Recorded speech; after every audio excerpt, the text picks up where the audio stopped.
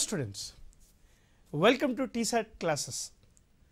Welcome to the series on TSPSC Group 1 Mains Examination. As part of the series, we have started the governance and public policy classes. As part of the public policy classes, we have already seen few questions and decoded the answers for them. Today in this class, let me decode further and explain few more questions related to governance and public policy. Let us see the next question. Let us see the question. The question is very important. What is authority and how important it is for a bureaucrat to be neutral in administration? If you look at this chapter 5, if I am not wrong, yes, chapter 5. As part of this ethics and values of administration, there is something called neutrality of civil servants and committed bureaucracy and political and civil servant relationships. This is very, very important. As part of this neutrality of civil servant and committed bureaucracy, this question is asked. See, whenever we talk about bureaucracy, whenever we discuss about bureaucracy, we have one person in our mind and he is Max Weber. Max Weber, who is a German philosopher, gave this theory called bureaucracy. He is a person who developed this bureaucratic theory of organization.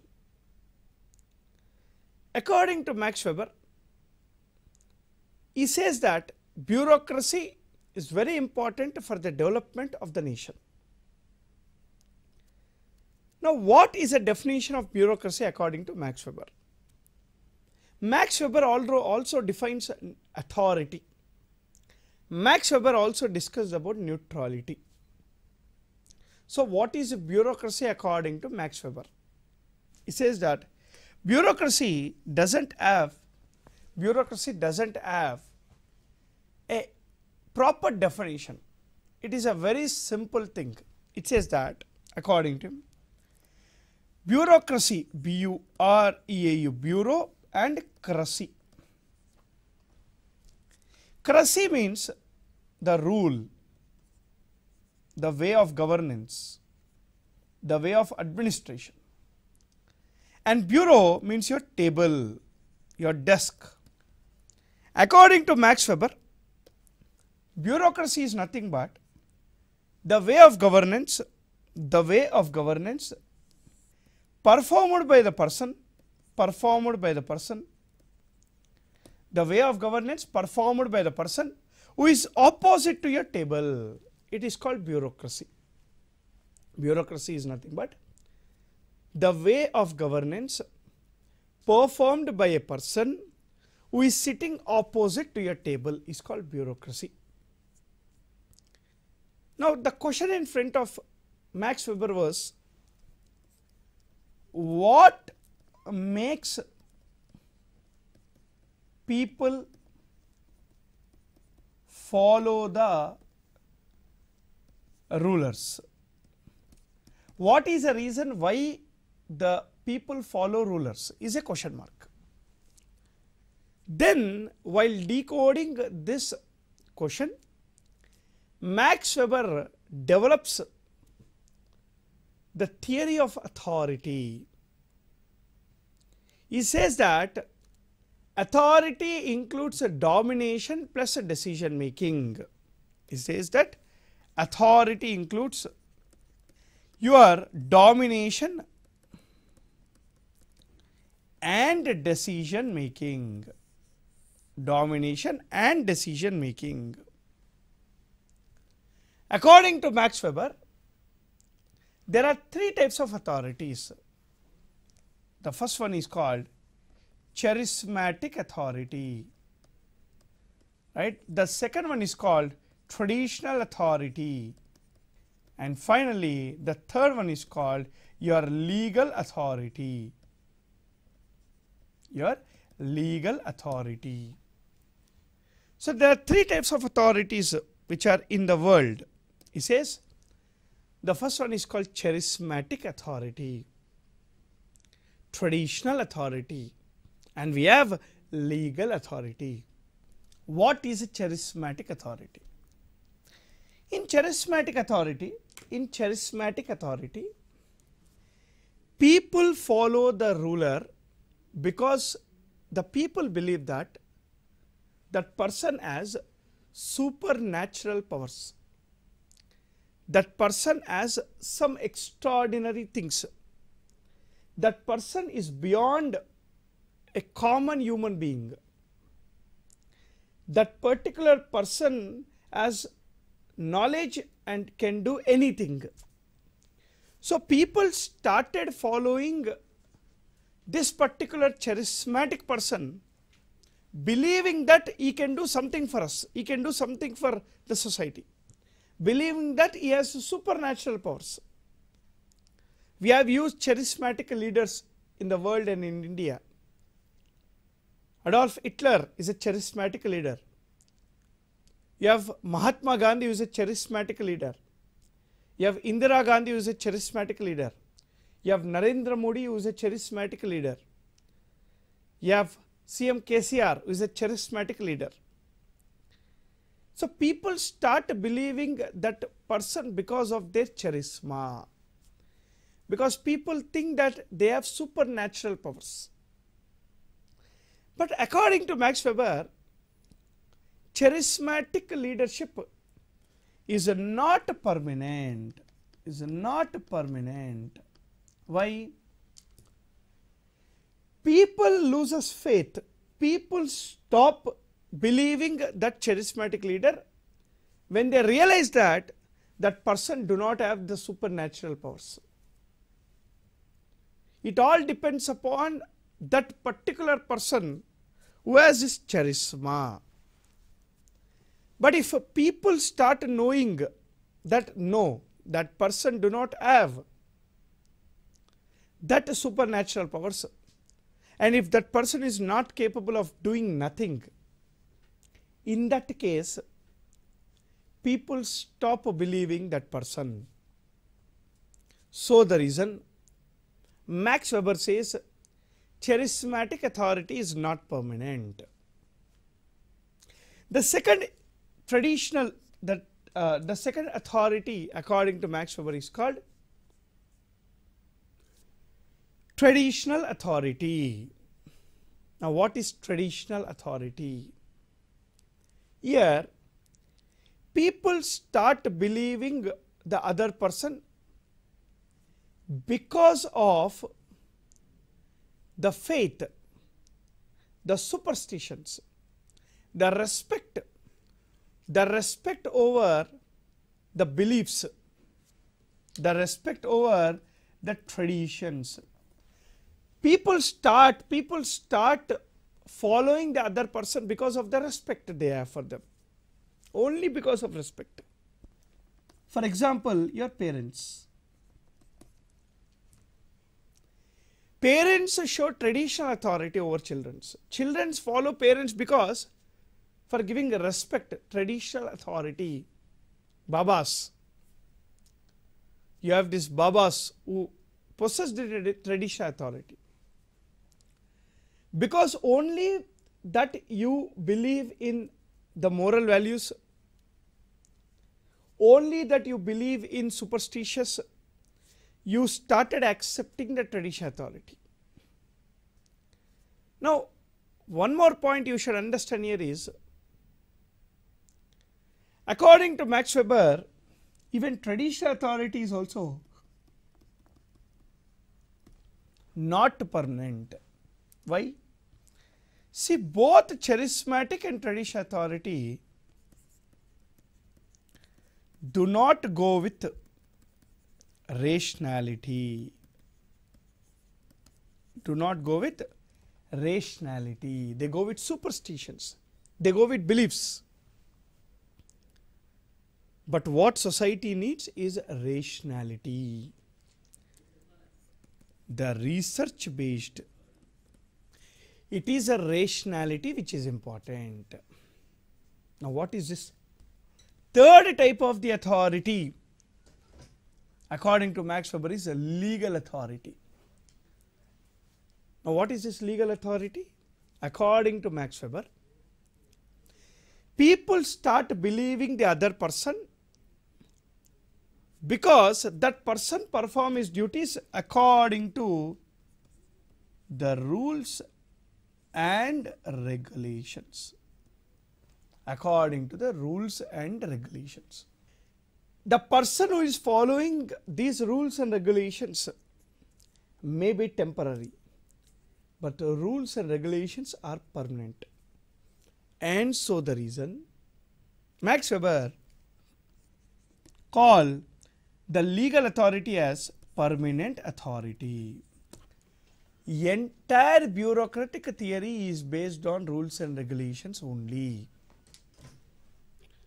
You have the president, you have the prime minister, you have the CM, you have ministers, you have bureaucrats, IAS officers, anyone, everyone in India and in the world, they perform their duties as per the rules and regulations. So this is the first part of the question. It says what is authority and how important it is for the bureaucrat to be neutral in administration. See, neutrality. What is the meaning of neutrality? Neutrality of civil servants.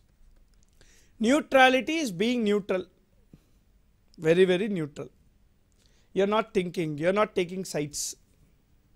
You are just maintaining status quo. Just status quo position. According to Max Weber, civil servant neutrality is a key feature of bureaucracy. Why? He says that there are two types of neutralities. Before looking at what are these type of neutralities, let us understand this. See, civil servants are part of this general executive, and there is something called political executive. Who are part of general executive? Bureaucrats. And who are part of the political executive? Your council of ministers. Council of ministers. The role of the political executive is to policy formulation. And the role of the bureaucrats is the policy implementation. Now very, very important, ma. General executive are permanent, whereas political executive are temporary. They are permanent, is a temporary. Okay. Now, you are part of the civil servant and you will be part of the civil servants. For a civil servant, neutrality is very, very important.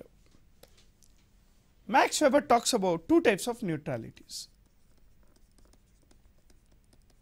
There are two types of neutrality according to Max Weber. The first one is called political neutrality, and the second one is called value neutrality. The first one is called your political neutrality, and the second one is called your value neutrality. Now what is political neutrality? Max Weber says every bureaucrat should be politically neutral. Why? He says that politicians are temporary people. They go and come every 5 years or whatever it may be. In India, 5 years. But as a bureaucrat, you are permanent. As a permanent person, you will be seeing or you will be in the service for 35-40 years. In this 35-40 years, you as a bureaucrat will see the administration of multiple political parties. And every political party has a different ideology. Every political party has a different ideology. And that ideology should not be a problem for you. Should not be a problem for you. You should not take the sides of a politician. According to Max Weber, he says that in democracy, political executive is temporary, but your bureaucracy is permanent. So the reason ideologically a bureaucrat should be neutral. He says that politicians are very, very important. See, politicians do not have technical knowledge. They do not have technical knowledge. So it is the duty of the bureaucrat. It is a duty of the bureaucrat to provide impartial, unbiased suggestions to the political executive. See, you are in service for 20-30 years and 3-4 parties comes into service. If there is X party who has a different ideology, if there is a Y party, there is a different ideology. So you should not take the sides. As a permanent member, you have to be politically neutral. A bureaucrat should work behind the curtain. But is this happening? No, it is not happening. Why? Why this is not happening? Because we have something called yes minister model. This is not easy. So being politically neutral is very, very tough. What is the meaning of this political neutrality? According to Max Weber, he says that every politician must be neutral, politically neutral, ideologically neutral. He should not take the sides. He says that politicians do not have the technical knowledge. So it is a duty of the bureaucrat to provide impartial, unbiased suggestions. This is also called committed bureaucracy. This is also called committed bureaucracy. The next neutrality principle of Max Weber is value neutral. So this is very, very important. Now what according to Max Weber is, what is the meaning of value neutral? He says that every bureaucrat should be seen as an instrument. A bureaucrat is nothing but is an instrument. They are not concerned with morals and values, empathy, morals. Then what they are concerned with? They are only concerned with rules and regulations. Very, very important. And let me also tell you, he says that it is a political executive who are concerned with these values while framing a policy. At the course of the policy formulation, it is a political executive which is concerned with the values. But it is not the bureaucrats who are concerned with the values. They are only concerned with the rules and regulations. So they have to be value neutrality. Bureaucrats, Max Weber defines this value neutrality by saying bureaucrats as instruments. This is an instrument in my hand which I am using to write. So I, being a political executive, bureaucracy is this pen. This is a instrument. So the bureaucracy is an instrument. That is what Max Weber says. He says that all the consequences of that policy, either good or bad, should be or will be left to the political executive. Demonetization is there. You have to implement demonetization. We are not concerned with not to implement the demonetization as a bureaucrat. What are the consequences of demonetization? The political party will face it, not you, is what our Max Weber says. So Max Weber talks about authority, 3 types of authorities. He also discusses about the neutrality, 2 types of neutrality, that is your political neutrality and your value neutrality. Both are very, very important. Then he discusses about the values. The empathy should be there with the political executive, not the general executive. So this is the answer for this particular question which we have. Right? For this particular question which we have. Let us see one more question. Let us see one more question. The question is, what are the legal provisions linked to directive principles of state policy? Directive principles of state policy. See, directive principles of state policy.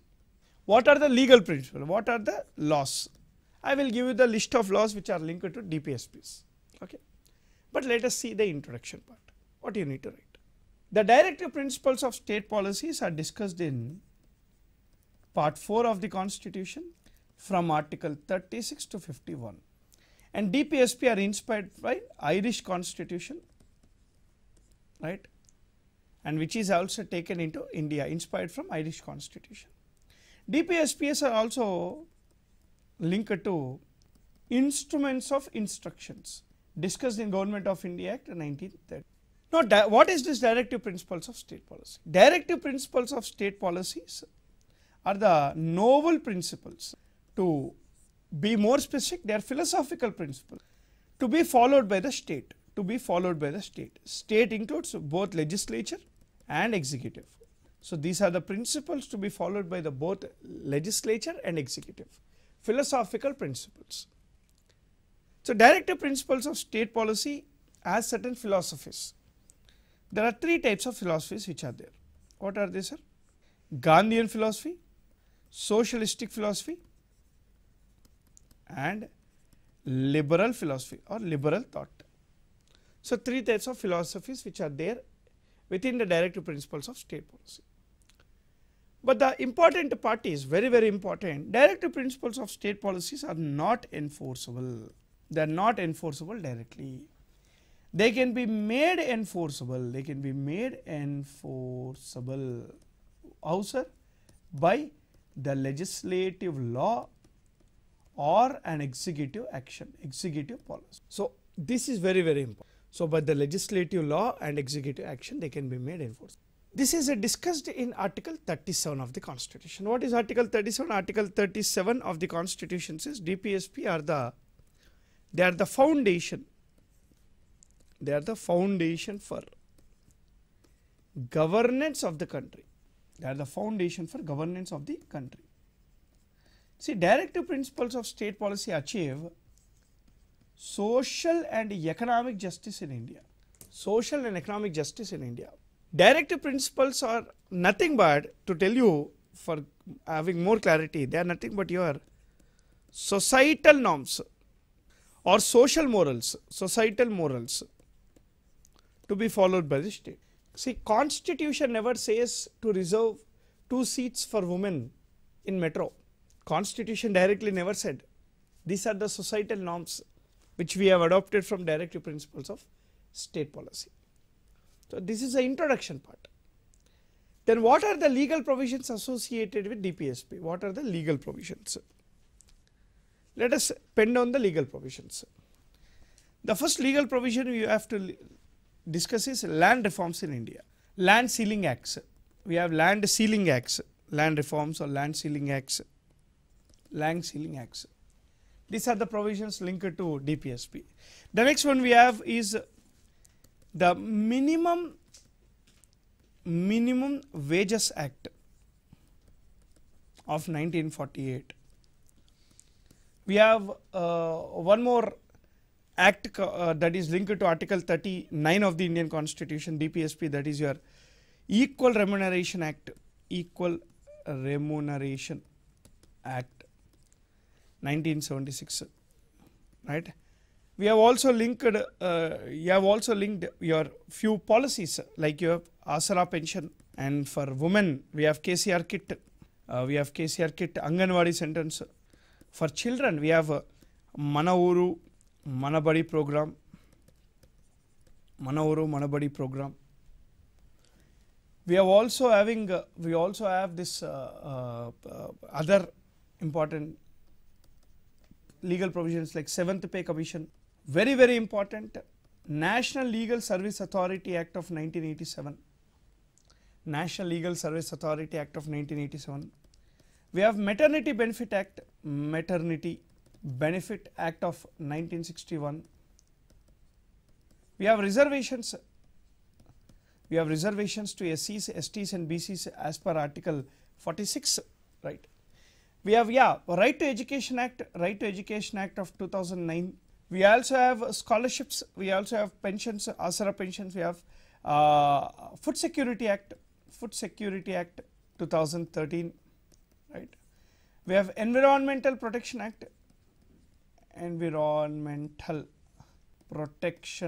of 1986.